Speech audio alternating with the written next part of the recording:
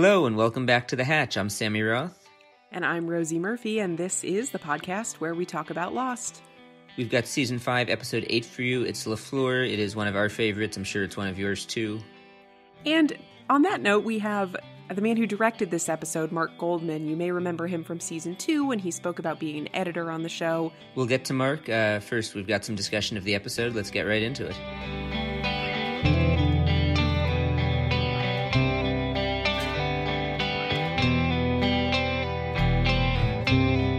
We start every episode of The Hatch, as I'm sure you know by now, with our hot takes about the week's episode. Rosie, why don't you get us started here? What's your hot take about LaFleur? When Sawyer decides to confront Richard on the bench in the dark, holy shit. I mean, I thought Sawyer was going to be way undermatched. I know he's a con man, but can you really con Richard? And Sawyer goes out and really goes toe-to-toe with him, and it's not by conning him at all. He tells him the truth. You know? He said, "Where did you bury that bomb?" is not a lie. Or did you bury that bomb? I guess not where did you bury it. But he's drawing on knowledge that he actually has, and it ends up being, you know, not Sawyer the con man at all. It's Sawyer, a really, really skilled and kind of fearless negotiator. It's impressive. No, I agree with you completely. And I think was it so impressive that Sawyer managed to pull that off with this guy, but I also think that Sawyer didn't really know what he was going to do until he did it.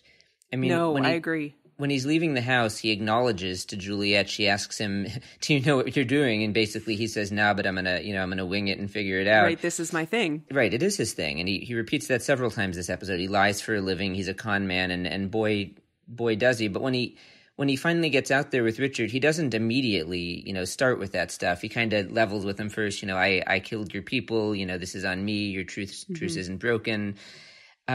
And it's really finally when Richard asks, if you're not a member of the Dharma Initiative, then what are you?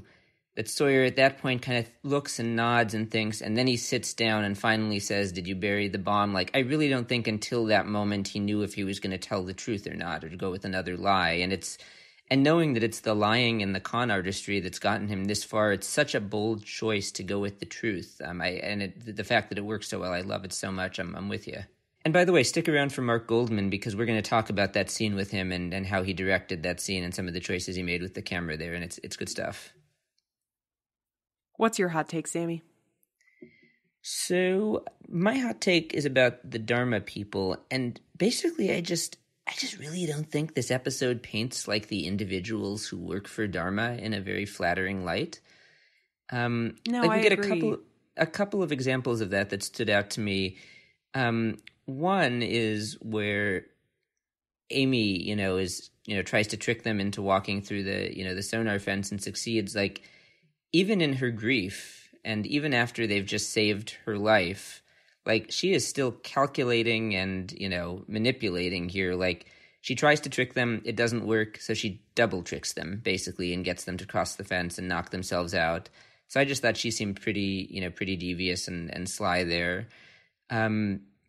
Then we also get when Horace is talking to her later and, talking about how they need to turn Paul's body over to the others. And Horace says, "We've been friends for such a long time, so this is completely your choice. If you don't want us to give him to them, then we will suffer the consequences." And it's like, dude, that's not a choice. Like, that's manipulative as fuck. It's like, what kind of choice does she have there? We're going to suffer the consequences if you don't want to do this. So I didn't like Horace in that moment, in addition to him, how he reacted to finding Paul's necklace in the drawer, which is kind of a dick move. The other one was, of course, Phil, and the introduction to Phil, who's a hilarious character, but I mean, he's going in there and yelling, "You're having a hootenanny in here," and they're just having to trying to have a good time. It's like, wow, this guy's a jerk. So just lots of unflattering portraits of Dharma people this week. Yeah, it's definitely not a utopia. Far from it. And we're going to have Patrick Fischler, who plays Phil, on in a couple of weeks. I don't think we've announced that yet, so stay tuned for Patrick Fischler. The one other one, and this I think leads into one of the hot takes we got from our listeners, the whole plot of this episode banks around, that Amy has to deliver this baby on the island, and Juliet has to save her. She's apparently 2 weeks from giving birth, and they're totally dependent on getting people off the island to deliver children in case there's any complications. And she's 2 weeks from her due date, and she's still multiple days, it sounds like, from getting on the sub to go off the island. Like, how irresponsible is that? Like, what are they thinking? If they can't deal with anything complicated on the island, and she's only 2 weeks from her due date, what is she still doing there? Like, I just find that to be horribly irresponsible of the Dharma people. I mean, she would have died if Juliet hadn't been there. I mean, I'm not an expert on pregnancy and birth, but I know that it's not that uncommon to be 2 weeks early. Yeah. That's a good point. That one I missed that one. Yeah, to me, it was just, again, one of several things that were not super flattering about the Dharma people. But we got a listener hot take on the topic of Juliet's role in the birth from Colin, so we should play that. Hi, guys. This is Colin. Big fan of the podcast, and I especially enjoy season 5. My hot take for the episode LaFleur is that Juliet has seemingly been working in the Dharma motor pool for the past 3 years, and yet all of a sudden when Horace's wife has to deliver her baby, she gets called into action, bosses around their attending doctor, and subsequently saves the day. I feel like if I was that doctor, I would have been like, why is this bus mechanic telling me what to do? This seems kind of suspect. Yeah, Colin, I agree with this, and I think the show really plays it up when Juliet steps into what will become like the delivery room and immediately snaps into this like physician persona where she's saying, I need this specific scalpel and I need you to do this and this and this and this. It's like she never left.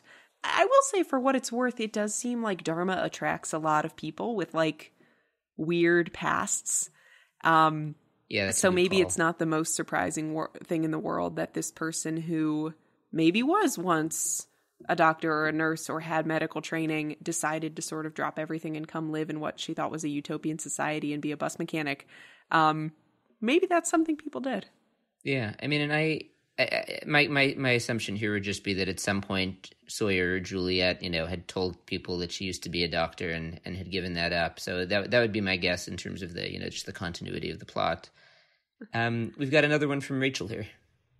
Hey, it's Reverend Rachel, and I'm really resisting throwing my 2 cents in at every turn. So I'm just trying to limit what I say, but I just have to talk about LaFleur because I love watching Sawyer coming into his own.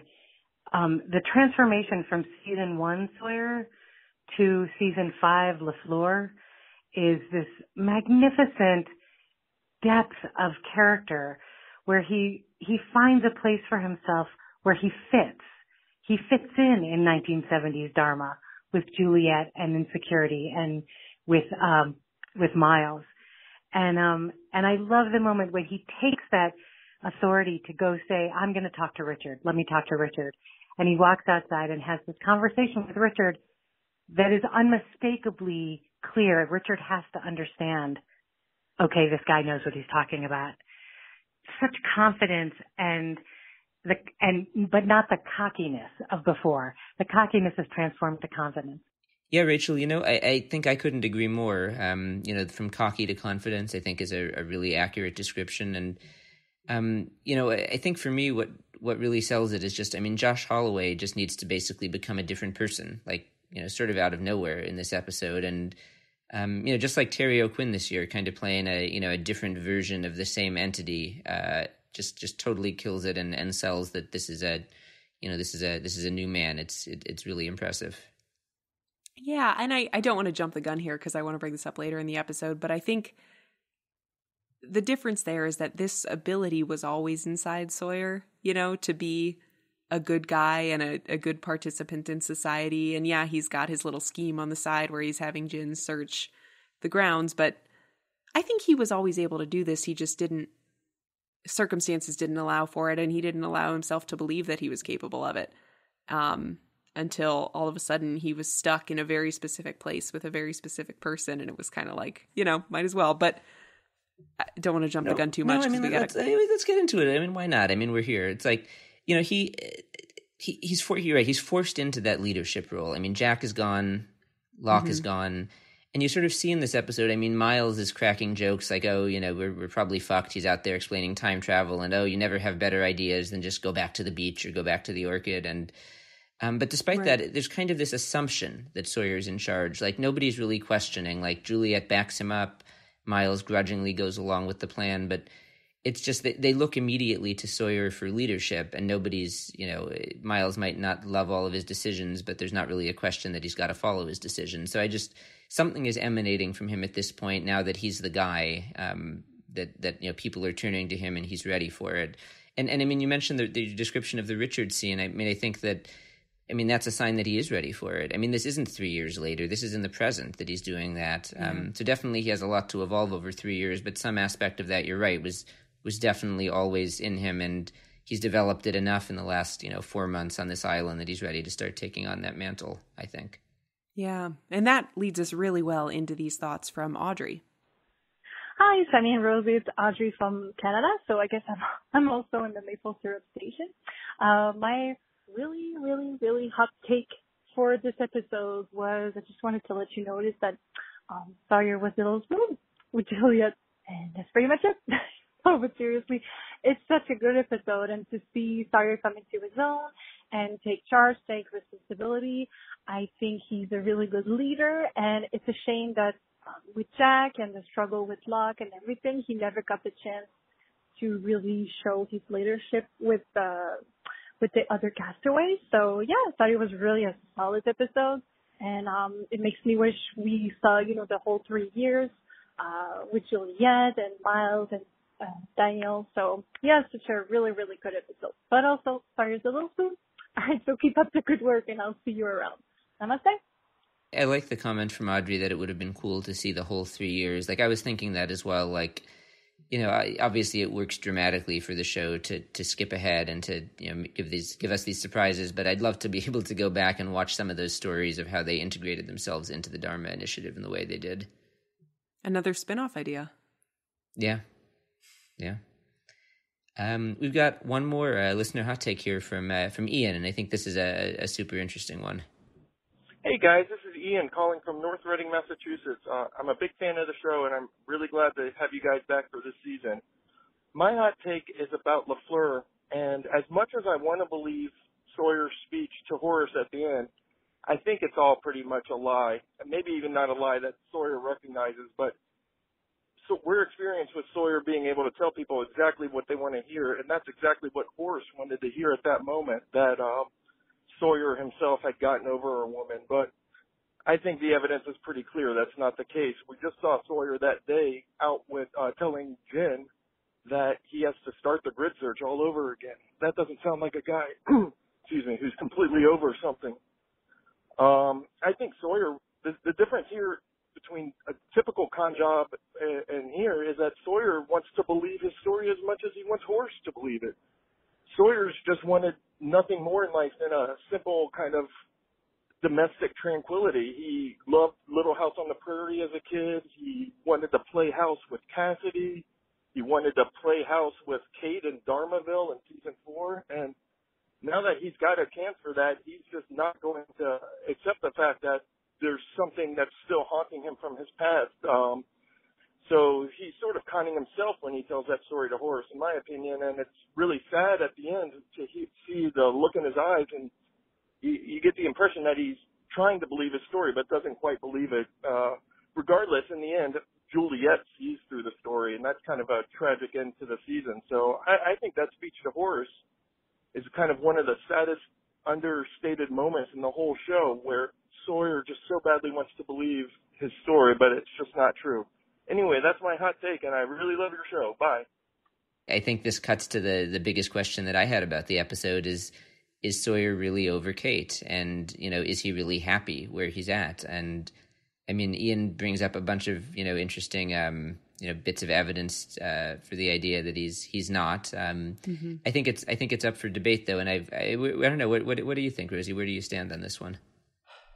So I think in this conversation with Horace, Sawyer does believe what he's saying. I think when he says, I can hardly remember what she looks like, he's sincere. I think at this point, I know Ian mentions here that he's having Jin go out and search still, but I don't think he's looking for Kate. I think he's looking for John Locke. Right, although Locke was supposed to be bringing back Jack and Kate, etc. Yeah, but I think Sawyer's kind of he seems shocked, in my opinion, to see Kate. I don't know that he really believes that she's coming back. I'm sure he's thought of the possibility, but I don't think that's the goal here. And I think he is probably genuinely happy with Juliet, like maybe happier than he's ever been, because they have this sort of stable, I don't think he's playing house so much as he's actually like living house. I mean, they have this stable life. Apparently a submarine leaves every 2 weeks, and they've decided each 2 weeks not to take it because they're happier here. And, you know, I think what Sawyer says to Juliet on the dock when he initially convinces her to stay still kind of rings true, is like, there's nothing out there. It's 1974, or later 1977. Like, what would the point be in leaving? You know, we've got kind of a good thing going here. Let's make the most of it. And I mean, I want to agree with you, and I think I do agree with you for the most part, but I've still got some questions. I mean, if he really is, you know, happy and content here and doesn't have any serious interest in leaving the island or finding Kate, why is he having Jin still out there methodically searching every quadrant of the island? I mean, what he says to Jin is, I mean, they have this conversation in this episode in 1977 where Jin asks, how long are we going to keep doing this? And Sawyer says, as long as it takes. And he refers to it as our people. He says they're looking for our people, as if there's, you know, at least a part of him, in my reading of that scene, that still can't quite let go of this idea that, you know, this is temporary and something that they've got to, you know, bust their way out of. so what I think is going on there is that Sawyer sort of had a John Locke inspired conversion experience of his own. You know, this episode begins with the moments after the well caves in and John successfully moves the frozen donkey wheel and sets it right, and they stop flashing through time. And Sawyer says at that moment that, now we wait for him to come back. For how long?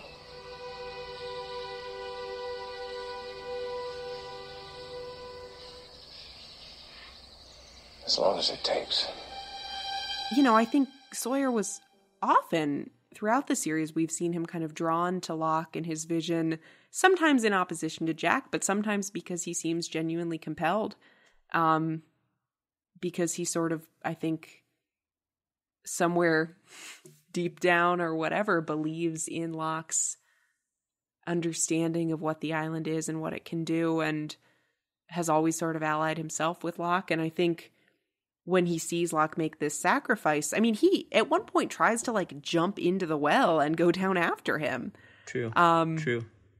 I think he's really, really moved or shaken or something by Locke's decision, and, you know, wants to do what he can to, I don't know if help is the right word, but I think when he's looking for our people, he's sort of thinking like, okay, yeah, we were stranded here. Locke said he was coming back and I believe him. And the way that what I can do about that, you know, I wasn't able to save him. I wasn't able to go back down into the well and see if he was okay or whatever. But what I can do is continue searching and make sure that when he does come back with whoever he comes back with, we find them and we do whatever it is we're going to do next. Okay, so you really feel that he's doing this out of this obligation to John Locke, that he feels like he has this responsibility to keep this up because Locke tried to do this for them and because he said he was going to, and he doesn't want to let Locke down, or he feels like, you know, he has to fulfill this. I think if it were just about Kate, he wouldn't be sending Jin to do it. That's interesting. You know, I don't really know why I feel that way, but sending Jin to do it makes it seem much more like a communal effort. And, you know, what does Jin care about Sawyer's unresolved feelings for Kate? You know? I mean, right. I'm sure he cares a little bit, but like... I mean, I think Jin is probably out there, like, secretly hoping that maybe Sun will come back, even though he made Locke promise not to do that. I mean, I think that's probably where Jin is at. I mean, one explanation I was thinking of is maybe Sawyer feels like he has an obligation to do this for Jin. I'm not sure there's really any evidence for that in the episode, but it was idle speculation that was on my mind watching them talk about it. I mean, I think it's possible that he feels all three kinds of obligation, right? Like he feels a sense of duty to John, and he is sort of nursing some sort of hope for, or just curiosity or something that Kate will come back, and he wants this resolution for Jin, and he wants Juliet to finally be able to get off the damn island. Like, I think it can be all those things at once. The other part that threw me a little bit, and maybe you'll have a good explanation for this like you did for that one, but in that last sequence where Sawyer's in bed with Juliet and he gets the phone call and he picks it up and he's like, oh my god, oh shit, Jin has clearly called him and told him who's here. Mm-hmm. As he's rushing out, Juliet asks him what's going on and he won't tell her. To me, the most straightforward interpretation of that scene is that he feels uncomfortable telling her that he's running out in a hurry and is all worked up because he's just been told that Kate is back. I just don't know why he wouldn't just tell her, well, they're back. I can't believe it. I gotta go get them. Why keep it from her? That's a good point. I don't have a great counter argument to that. I mean, I guess, what if it had just been Hurley and Jack? Do you think he would have reacted any differently? Because I kind of don't. I think he would have still said, what? Like, how in the hell is Hurley back? Like, I'll be there in 5 minutes, I think he would have reacted like that, but I also don't see why he wouldn't have told Juliet on the spot when she asked him what's going on. I don't like this reading. I don't want to interpret it this way. I want to have believed Sawyer's speech to Horace, but it does seem to me like the implication there is there's at least part of Sawyer when, even if he believed every word he said, even if he really can't remember her face at this point, to now be told that she is back gets his heart racing again and makes him feel uncomfortable, sharing that with Juliet.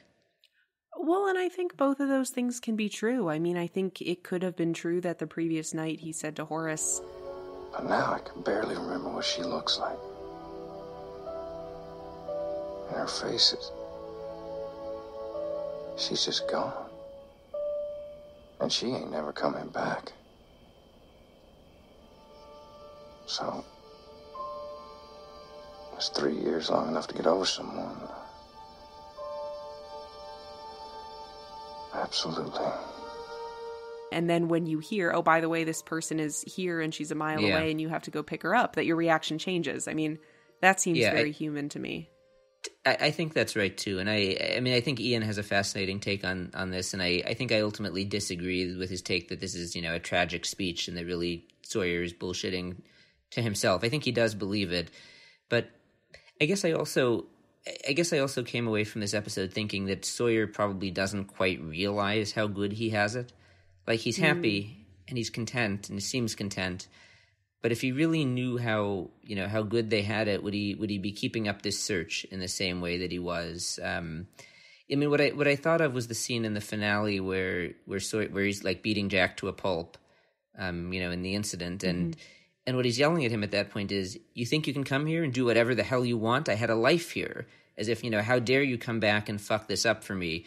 Whereas where we're at now, 8 episodes earlier, Sawyer is out there, having Jin hunt every section of the island patrol so when they come back that they can find them, seemingly something he wants to happen. And in the finale, he's, punching Jack in the face. How dare you come here and fuck up the good life I had? So I guess what I kind of think at the end of the day is that until Kate came back and sort of fucked things up with him and Juliet, that Sawyer didn't realize, even if he said it to himself and even if he believed it, that maybe deep down he didn't quite understand how good he had it and how badly he didn't want to lose this and that he didn't need what he had before. Yeah. Does that make sense psychologically? I'm not a psychologist, but yeah, I think it does. I mean, I think like you said, I think Sawyer was being honest when he said, like, to Horace, yeah, I'm over Kate. But has he ever really sat down and thought about Kate? Like, has he worked through any of that stuff? Can you get over someone simply by them being absent, or do you actually have to, kind of reckon with it? And I don't think Sawyer has ever reckoned with, because his relationship with Kate was so, like, fraught and weird, and so much of what was between them was never, like, said, and it was all right. And it ended on the moment of him jumping out of a helicopter to save her and get her off the island with this great personal sacrifice. Ending. Yeah. So I don't really know how you get over something like that. Like when you can't, because you can never get closure, right? He can never ask Kate, hey, what was that? You know, what was there something, but what did you feel for me? You know, could there have been something there? I'm sure there's a part of him that always wondered, you know, if things had been different, if I had gotten off the island, you know, what might have happened? If Kate had stayed, what might have happened? Like, circumstances left me here and I made the best of them. But I think closure and what Sawyer's describing to Horace, like getting over, I think what he's describing to Horace is forgetting. And that's not the same thing. Yeah, I like that interpretation a lot. I think you're right to say that he hasn't actually done the work of reckoning with what happened in the past, because it's not really possible for him to have done so. You're right, he probably didn't. When he makes that speech to Horace, and the idea that I can't remember her face, can you get over someone in 3 years? Like, he believes it, but I think he's also coming up with that on the spot. That's not something that he's previously worked through in his head in a really significant way. Like, this is occurring to him now. Like, gee, now that you mention it, can you get over someone in 3 years? Like, I guess I haven't did thought about that Kate in well. a long time. Yeah. And frankly, it makes me mad. And not mad at Sawyer, but mad at the show and mad at Kate in a weird way. Like, even though it's not her fault, it's like they've got such a good thing. I mean, he's got such a good thing here, and they just got to come back and fuck it up. Like, I identify with Sawyer in the finale when he's, you know, punching Jack in the face. Like, he has to spend the next 8 episodes reckoning with it to get to that point. But we're here now because we know what's going to come, and we know that Sawyer and Juliet are, you know, really what's meant to be. And it's like, come on, really, you guys? Like, I'm watching the end of this episode. He takes off his glasses, looking at Kate. It's like, come on, why? You just let him. We always come back to just let him be happy. Like, they're good now. They're good. The only really positive thing that I can say, I mean, not the only positive thing, but one positive thing for Juliet is that I do really like that before things go to shit here, that she's kind of finally able to, you know, get over this issue with, you know, every time she tries to help a woman on the island, they die. Like, she is finally able to deliver a baby and to do, you know, and to have it not get fucked up by the island. Like, it is nice to see her finally have that triumph when that's something that has dogged her for so long. And I like that Sawyer is able to convince her to give it a shot, and she's able to have that moment. Yeah, that's a really good point.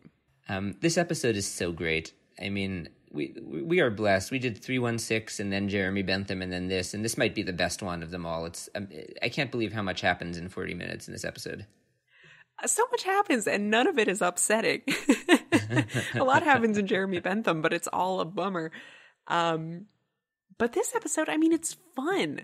We get to meet new characters like Phil and Horace, who are just kind of quirky, and Sawyer is always a fun character to watch, but we get to see Sawyer kind of at his con artist best and at his, like, you know, goofy wearing reading glasses best. And yeah, you know, great glasses. Twists and turns. It's really well constructed. By the way, Horace technically a recurring character after having appeared in The Man Behind the Curtain back in season 3. Before we get too far into gushing about this episode, let's go ahead and throw it to Mark Goldman. Mark directed this episode, and he and Sammy in this conversation gush about all the things that I'm sure we were just about to get into, so we'll let them do it. I am here with Mark Goldman. He directed the episode LaFleur, although you'll remember we had him on the podcast back in season 2 talking about his editing work on the show. Mark, thank you very much for being back with us on The Hatch. Thank you. It's been a long time. I hope the one we did last time was a big hit. I can't remember anything we talked about, but I'm sure it was entertaining and fun, and people just replay it over and over again. You know, you guys, you heard it from Mark. You should be replaying those episodes over and over again. That's the way to do it. No, it was great to have you on last time. Look, you're the only editor we've had on the podcast, and it's just such a unique perspective, and not one that I think most people normally get when they're, you know, consuming media about television. So I enjoyed it for that reason. Great. I'm honored. So how did you end up directing LaFleur? If I think I'm getting this right, I think it's the first and probably the only episode of Lost that you directed. Yeah, that was the one.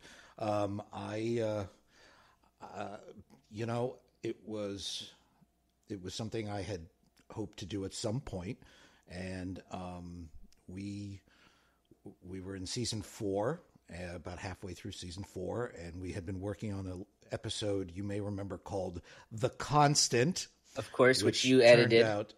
Which turned out not bad, if I do say so myself.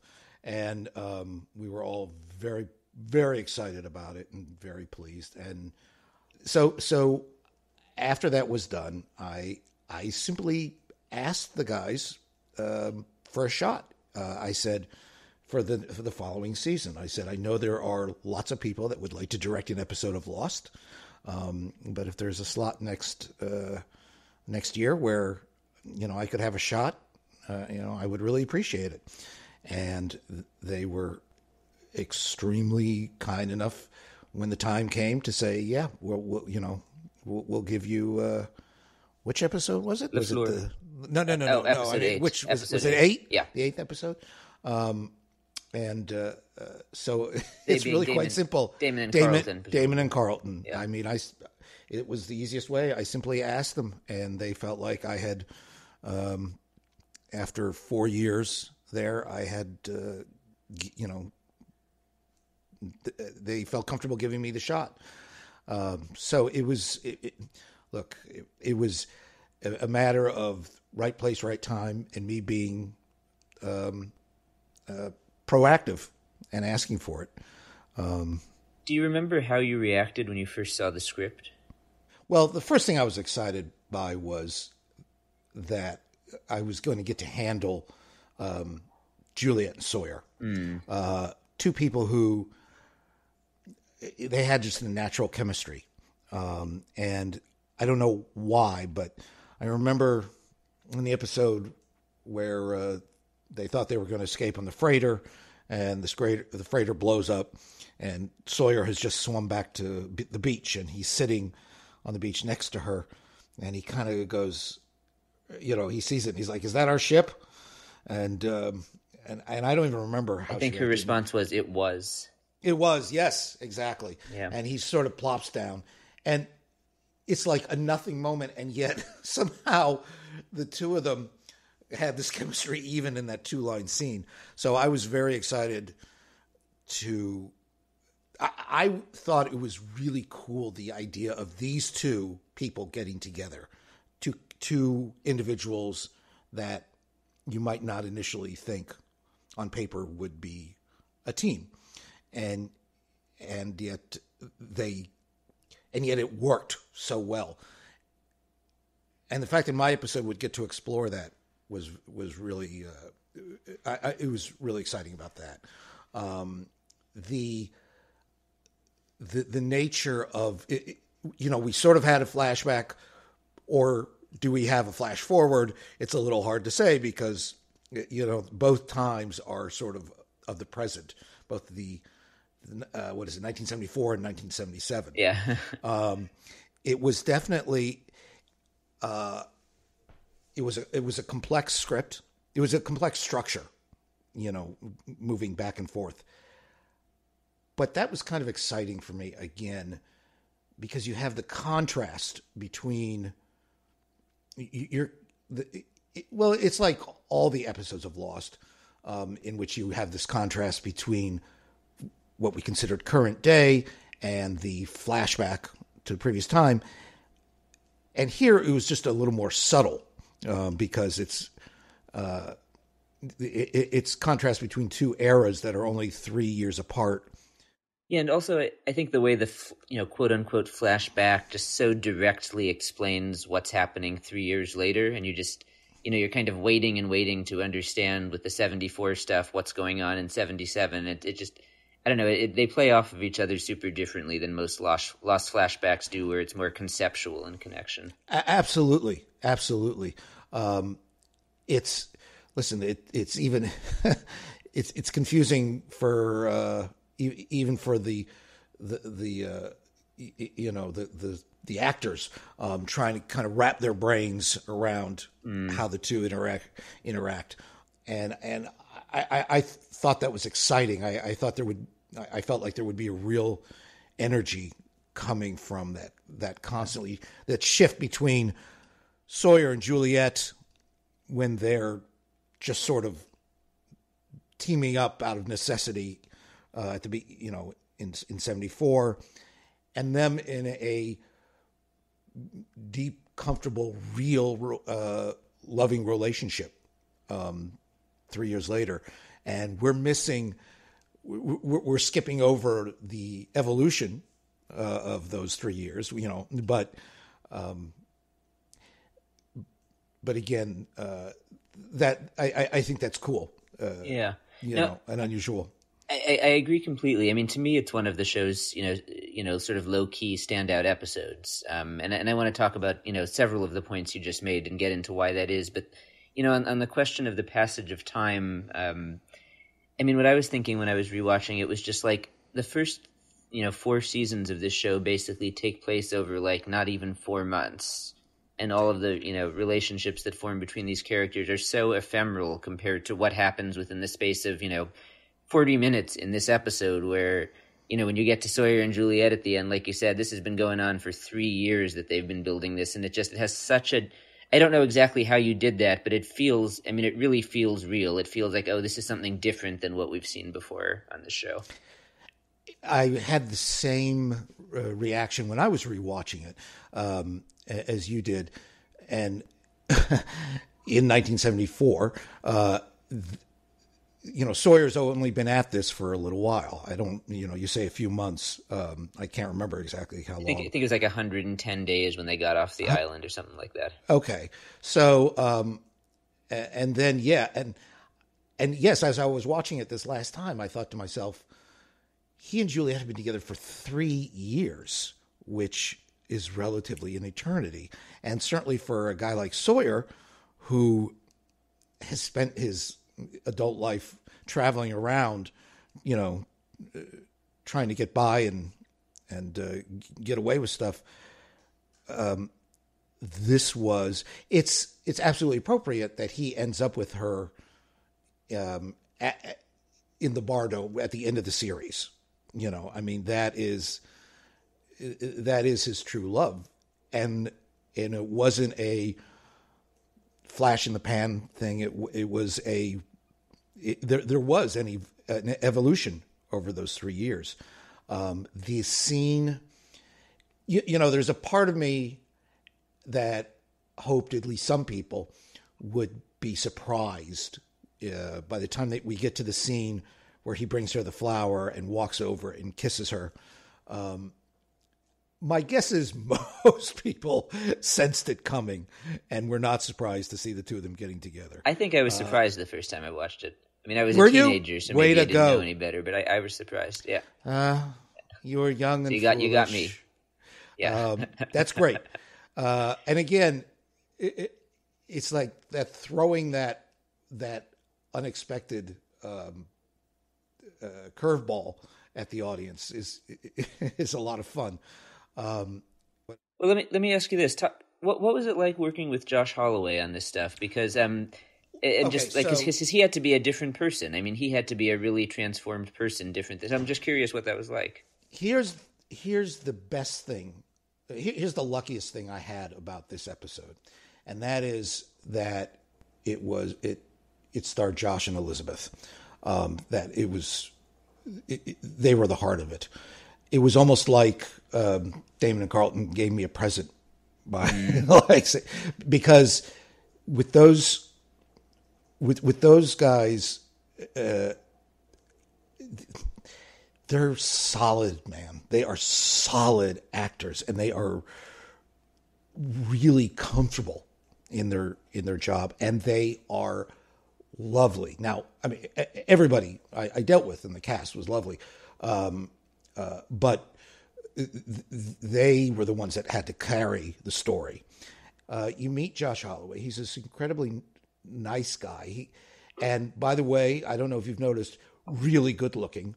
Indeed. You're like shaking hands with him, and it's like, hey, good to meet you, Josh. And, in your mind, you're going, this really is a very good looking man right here, I got to say.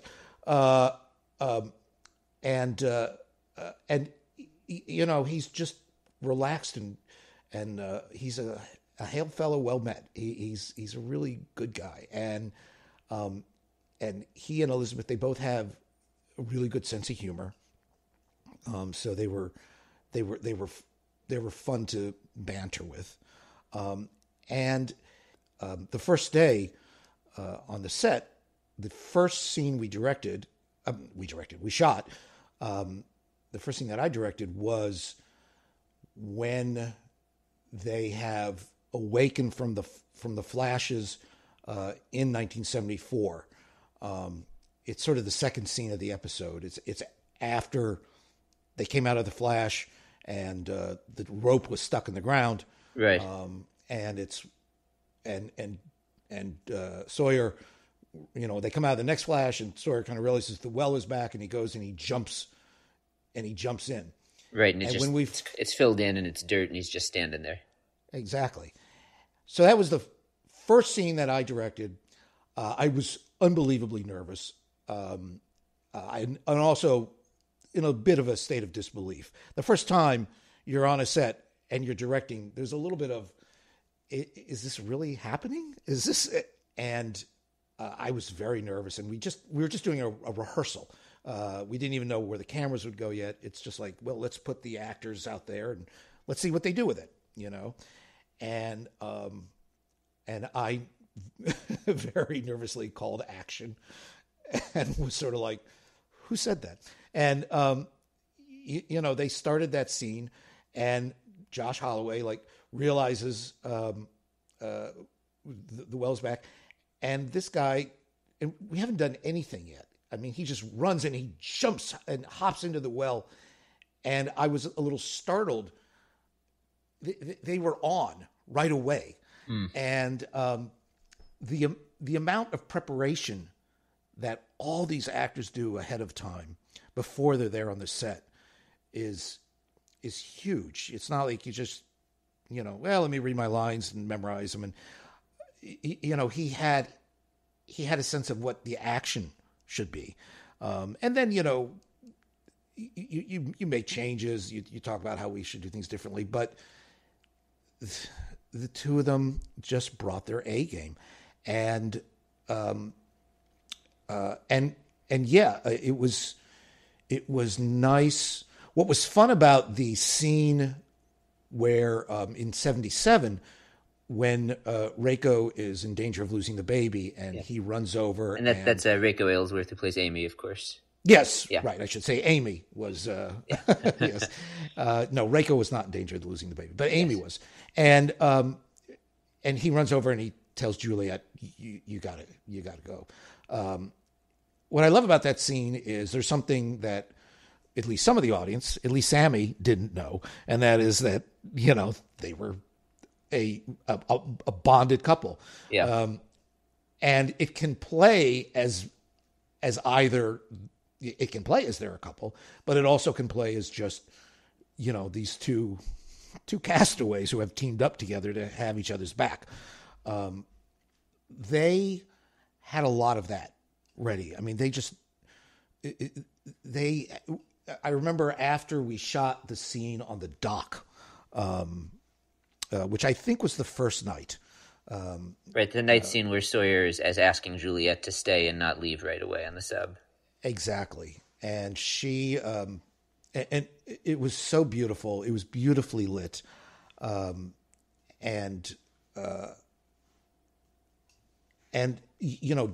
Josh,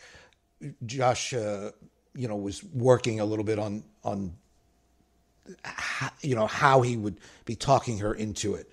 And I was able to, make a couple suggestions that he really liked, which was a big thrill, by the way. I mean, I remember him looking at me going, I like that. I'm going to use that. And do you remember what you suggested? It involved the moment when he says, the funny thing is you won't really notice it in the show. It's the moment where she's like, when he says, whatever you think you're going back to is not there.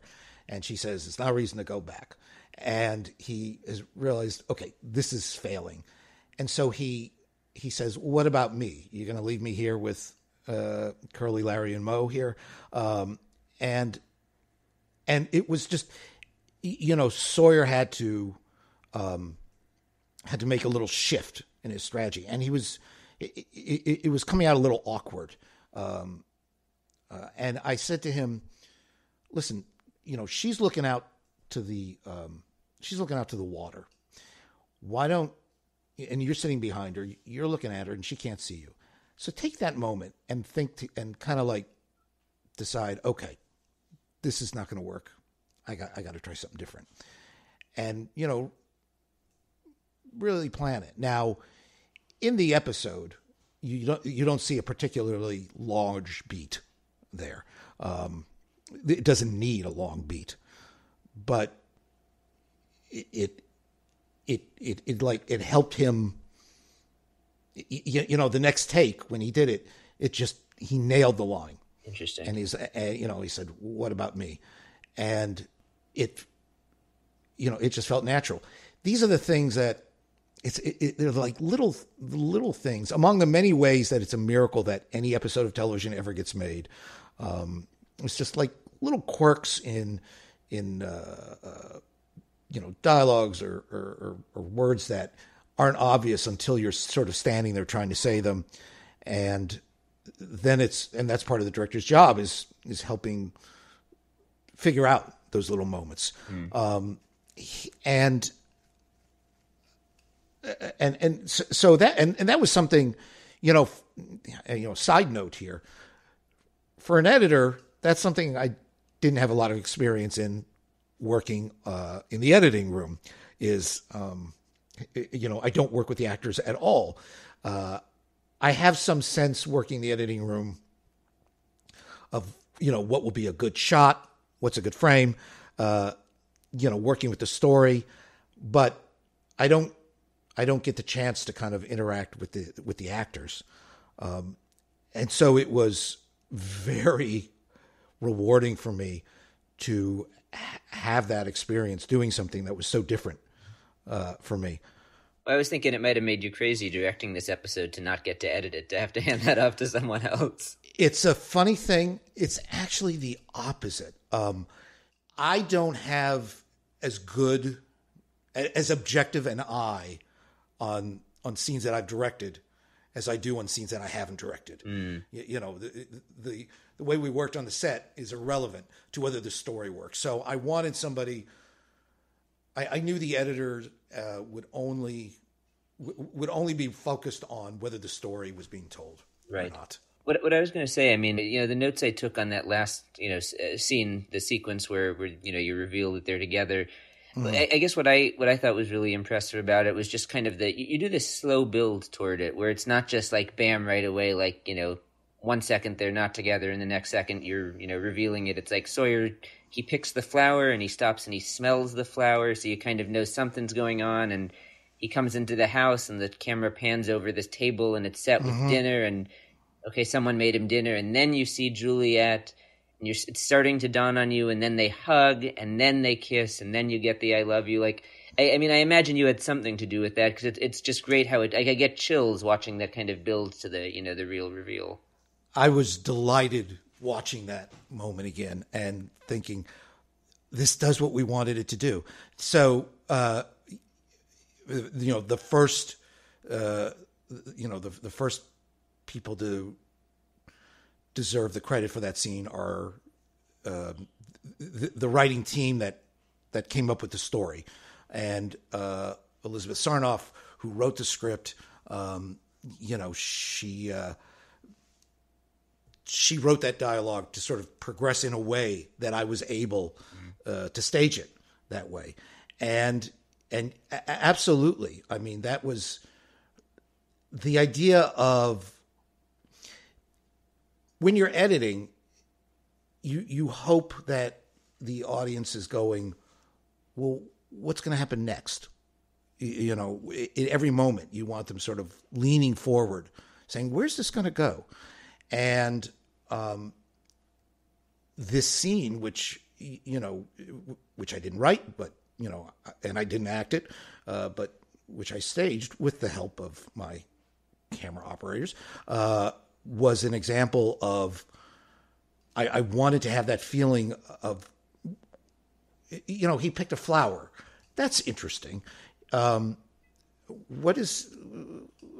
seems sort of a romantic gesture.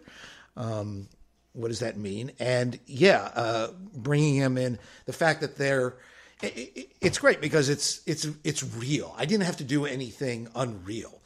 She's in the kitchen, he's coming through the door, so they're naturally separate. And it was like, let's have you over here, and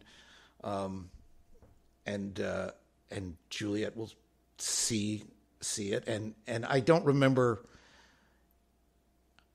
at this point whether she acted it in some different ways, but the way she underplayed, is that for me?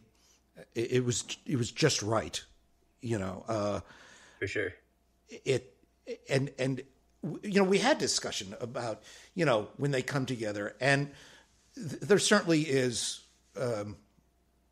it would have been completely legitimate, I think, the first time you see them kiss, if it was a big passionate kiss. And I just liked the idea of I didn't want to completely let the audience off the hook. I wanted like a soft, tender kiss, because that is in itself unexpected.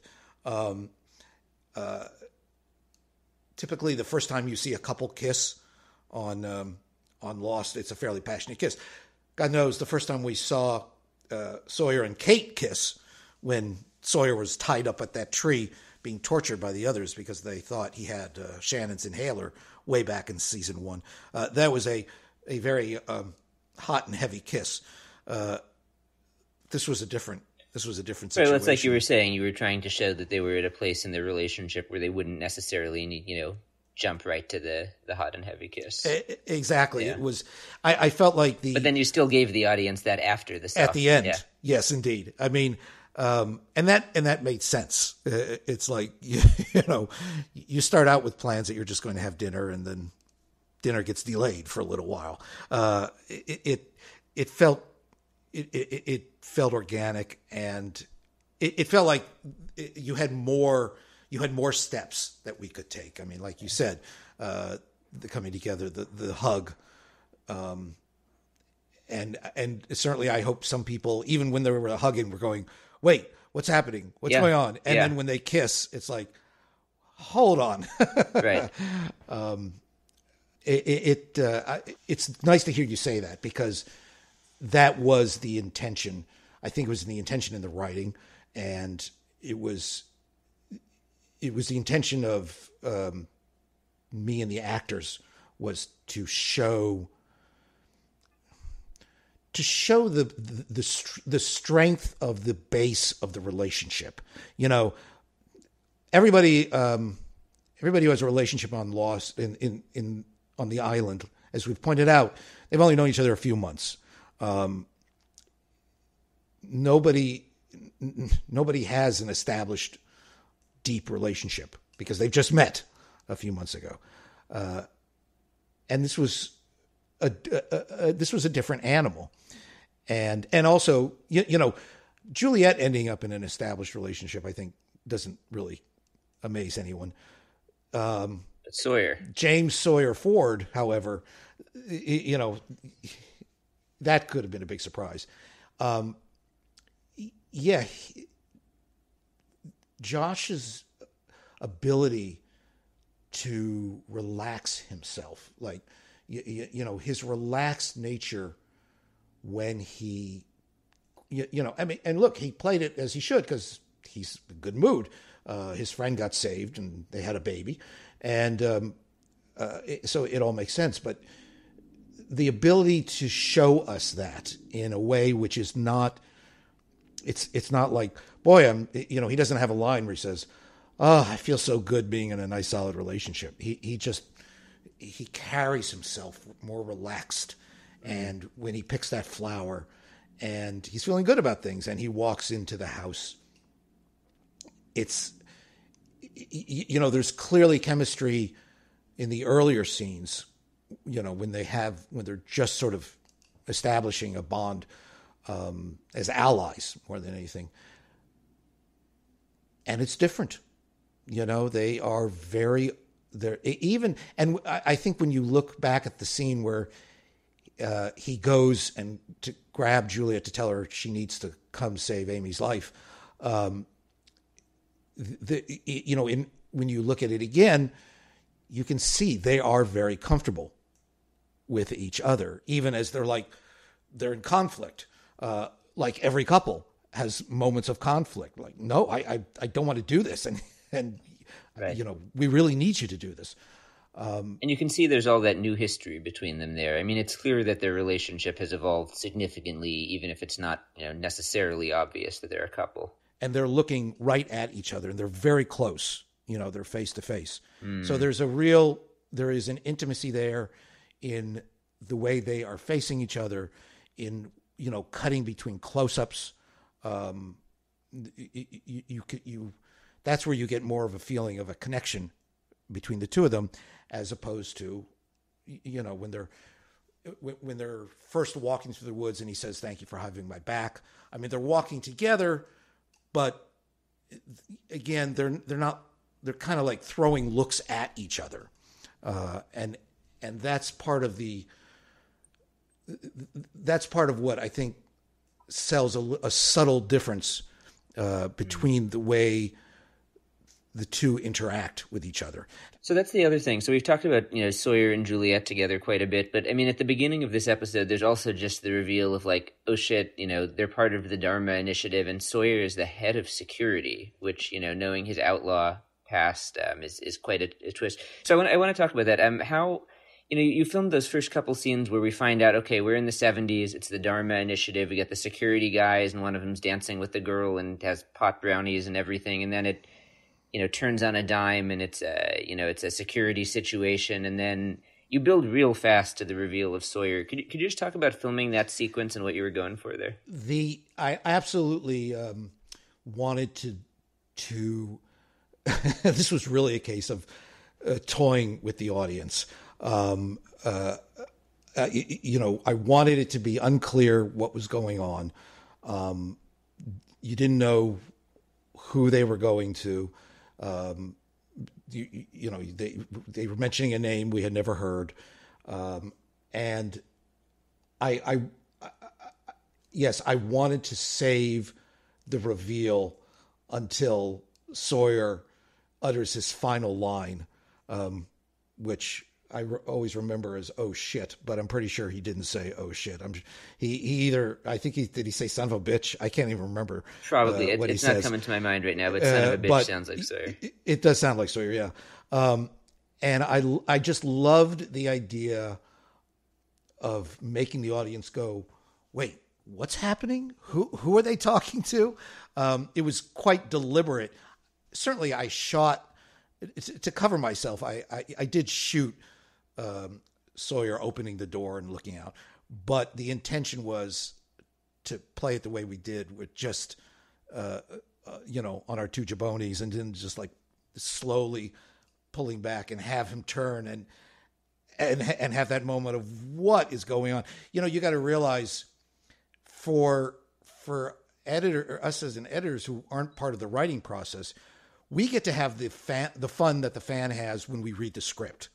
And there were plenty of times that I would be reading the script and I would go, "Wait, what?" And just the idea of finding Sawyer was head of the place, was head of security, I should say. It was just too much fun. Because again, that's one of those moments where, and sometimes in the cutting room, when I was working with Damon and Carlton, there would be a discussion of, are we tipping our hat too much in this? Are we making it too obscure? And if we were working on a moment and we got to the point where, either Damon or Carlton would say, well, I think half the audience is going to know where we're going, and half of the audience is going to be completely clueless, and so that must be about right. And I think that's probably a moment where I'm sure a lot of people, as soon as they hear him saying "what" from inside the house, probably a lot went, "That's Sawyer. Why are they going to talk to Sawyer?" And other people perhaps wouldn't realize who it was until he turns to camera. That was absolutely an intended delay, on my part, which which they kept. There were actually a couple of other shots, just briefly, that I did want to Please. ask about that were noticeable to me. One was when Sawyer was, busy, telling his, weaving his story to Horace about who they were and what they were doing there. You had Miles and Juliet and Dan and Jin sitting outside at like a picnic table in the barracks at night, and the camera was doing this interesting thing where it was kind of circling around them like this noose. My interpretation is it was like a noose tightening around them. I was curious about that. If you remember deciding to do it that way. I actually was talking with Stephen Williams, who I think directed the second most episodes of Lost after Jack Bender. Yeah, he did. I would have been very surprised if it had been otherwise. But he and I were sort of talking about how to shoot the scene, and it was a very busy night. And one thing we talked about, there was a practical aspect of that. And that is that, we put the dolly track around the table, and, then we didn't, the idea was to try and avoid having to just shoot coverage, meaning start the camera on this side, then you move the camera to the other side and you shoot the other direction. Because you were busy and you were trying to get it all done at once, basically. You try and get it done at once, and you also then for the pieces you need, it's just a matter of rolling the dolly to a spot where you need it to get that shot. So the idea started from a pragmatic. How can we get our whole night covered within 12 hours, and what's a faster way than setting the camera up here, then moving all the lights, and moving everybody else, and putting it over here. And that is simply, let's keep a camera in one movable one movable track. Well, the track's not movable, but the camera's movable, and just keep it, place it where we need. It gave a sense of, it sounds silly to say movement, but, I think sort of the key is when Juliet says, I lived here for 3 years. That house over there was mine. And, Juliet is really the most disoriented of all, because she's back in this village that she knows well, and it's a completely different place. And so for her, it's even more of, I know this village, and yet I don't know this village. And I think that kind of, that moving around it gave a sense, even though the island stopped, these people, they're still in flux. Interesting. And I like that. they're still trying to figure out where they are, not literally, but what's happening and how they're going to handle it. And what they don't have is Juliet's sense of, I've been here before. This was my home for 3 years. And I think it's a case of a pragmatic production decision, then helping with a really nice sense of things being unsettled. Another shot that I really liked, which I imagine you may have also filmed that night, although correct me if I'm wrong, was the scene where Richard Alpert, strolls out into the barracks and kind of makes his dramatic entrance. Love that so much. That's one nice thing about being so far away from the episode and not having seen it for a while is I'm sort of able to watch it a little less obsessed over, I should have done this. I should have done that. I guess that's okay. And first of all, Rich Alpert was a great character. Nestor Carbonell was a great, one of the most subtle actors I've dealt with. He always just had such power, even as he was like unbelievably quiet. And also one of the most lovely people we've had on the podcast as well. Lovely guy. I didn't have to do any directing with him, except, to go, okay, we'll have you sitting on the bench here. And, that guy just could quietly come out and deliver it. Even the way he slammed the torch down in the ground. Mm-hmm. Somehow he walks out so quietly, confidently and quietly, and he puts that torch down with such authority. I don't know how you do that. I don't know how some actors just can move in a way that tells so much about their character, and he can do it. I honestly think that may have been a different night. Okay. I think we had 2 nights that we shot in the village, though. If it was all on that one night, that would explain why I was trying to find ways to. That's what I was thinking. But even the scene. The scene was great because it was leading up to that moment of Sawyer saying to him, "Did you bury that bomb?" My heart rate starts to jump at that moment. It's so good.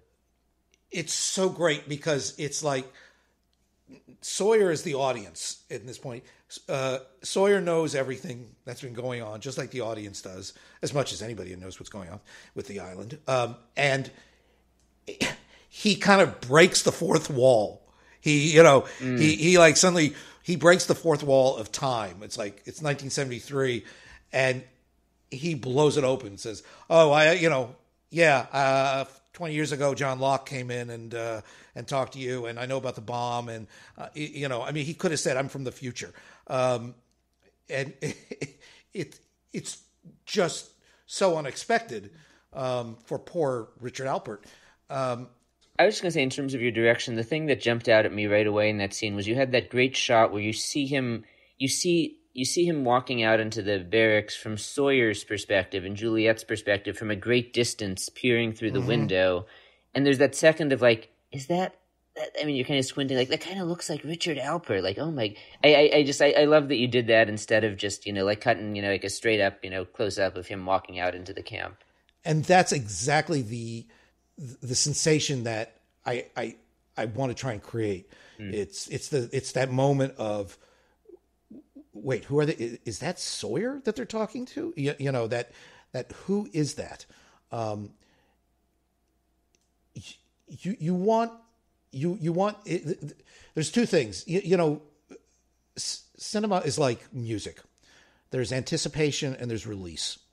And you want people sort of feeling oh, what's going to happen? Are we going to go? And then, boom, and then, the music builds and builds, and then it releases itself. And it worked really well. I was, when you realize, oh my God, it is absolutely him.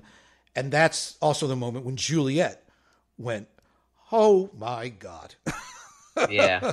Well, look who it is here in 1973. Yeah.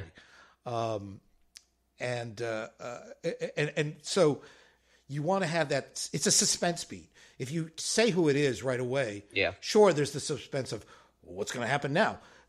But when it's a mysterious figure coming out, it drags out that moment. And by the way, it's not just the audience. It's Sawyer and Juliet, who, again, just hours after they had finished flopping around in time, and they're still trying to get their bearings, and they don't know what's going to happen next. When Sawyer goes out and talks to him, first Richard and he are looking at each other, and Richard's like, do I know you? Now, in this case, Richard's sitting, Sawyer's up high. When Sawyer, then goes and sits down next to him, Sawyer completely takes control of the situation by doing something actually very intimate. It's too strong a word, but relaxed. He's so not afraid of Richard Alpert that he's going to go sit down right next to him and kind of, buy him a beer and put his arm on Richard's shoulder. Let me tell you how it is, friend. Yeah, right. So did you bury that bomb, by the way? The one that you don't know that anybody knows about? And that there's a case where the closeness of them, it sort of has the opposite effect that it does with the closeness of Sawyer and Juliet, in that it highlights the different places that the two of them are from. One thing that always cracks me up about these interviews is that people will sort of start by saying, oh, this was 15 years ago. I don't remember the details. And then just remember an astounding amount of detail. I know, it's great. It's wonderful. I did love, it's so great to hear that just Josh Holloway and Elizabeth Mitchell were just such wonderful people to work with. Like, they seem like they would be that way on screen, and you never know with actors, so it's nice to hear that. I loved his description of Nestor Carbonell as one of the most subtle actors that he's ever dealt with, and particularly his calling out of how Nestor made putting the torch down in the ground just an act of authority. Like that, after I watched that, having heard him say, oh, fuck, you're right, like that makes an impression. Yeah, it's scary. Normally I'm not scared of Richard. I'm sort of like, lightly unnerved because that there's something supernatural about this person. But yeah, I was a little scared. Let me ask you this. Do you remember when you first watched this episode, if you saw the twist coming that Sawyer and Juliet were going to be in a romance? Because clearly, as I said to Mark, I didn't see it coming, but I wonder if you have any recollection of that. Oh, gosh. I'm pretty sure I did. I don't remember any big moment of shock. And they do, tease it pretty heavily in the episodes leading up to this, I think. Not tease it so much as it's very obvious that these two people get along and work together well. And by the time, in this episode, and Mark talks about this, I think in a way that's really useful, there's a lot of moments where before the official reveal, they're standing very close together, in ways that normal people don't stand, right? You don't just stand 6 inches away from someone at the grocery store, or even a colleague, right? If you're getting coffee and your colleague comes up, you don't get face to face and have this really intense moment. I think there's enough there that you can tell what's coming. I don't recall specifically, but I'm pretty sure. It's still a super satisfying reveal either way. Right. I guess if you see it coming, or if you think you see it coming, you probably very badly want to, still see it happen at the end. Yeah. Yeah, I think so. Yeah. Mark, I have to say, especially knowing that he's not a director full-time, that what he does is editing, he did a phenomenal job directing this one. Big props to Mark Goldman. I agree. We will hear a little bit more from Sammy's conversation with Mark next week. It's still kind of about LaFleur, but some broader topics as well. Next week, of course, we're going to be watching Namaste. Yeah, and, like I said earlier, we've got some more great guests coming this year. We've got Patrick Fisher, who plays Phil, coming up in a couple weeks, and more from Damon Lindelof in the finale. Until then, find us on social media. We're on Twitter at The Hatch Podcast, Facebook.com/The Hatch Podcast. If you would like to leave us a hot take about Namaste or any of the other episodes that are coming up, you can do so by calling 9546-DHARMA. Yeah, you can also go on our Facebook and shoot us a voice message via direct message on Facebook. We also would love it if you would rate and review us on Apple Podcasts or Stitcher, or wherever you're listening. Leave us a rating and review. It helps other people find the show. Our theme music is by Andy G. Cohen, and our cover art is by Danny Roth. And we will be back next week. Namaste.